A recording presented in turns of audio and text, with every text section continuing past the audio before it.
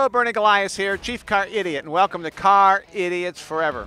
I'm at the Donna Schwaben German-American Cultural Center in Olmsted Falls, Ohio, and with me is Fernando.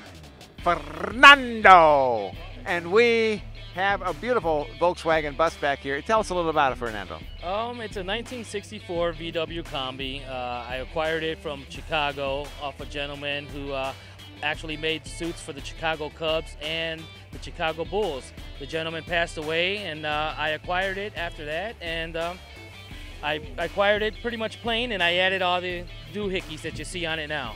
Well, those doohickeys look like they're period pieces, and I think some of your own personal liking, right? Yes, sir, I did. I added the bumper, I added the light, and the windows, the safari windows I added as well. And how many years have you had it? I've owned it for I think it's going on 3 years I've owned it so far. Okay, and what would you recommend people that would like to collect Volkswagens, especially buses? It's a real tight-knit family. Everybody's real nice in the Volkswagen world. You can go camping in it or whatnot, or travel along, or just kind of just go show to show with it.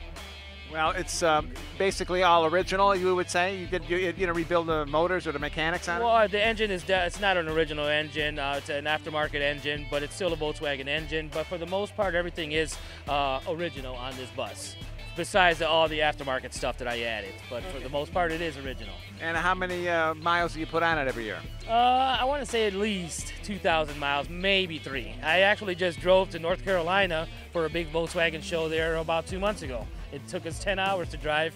Me and 10 other buddies, we drove down there, and it was a blast. Well, that's what's good about this. You can put up 10 other buddies in there, and you can do a lot more with it, right? Yeah, well, we actually all had our own individual buses. Oh. So it was 10 of us in a convoy down there that we went down there. Well, very good. Well, we want to hear more about this, and you can check it out at caridiotsforever.com. Friend us on Facebook, Instagram, and subscribe to our YouTube channel. I'm Bernie Goliath, Chief Car Idiot, and we'll see you there.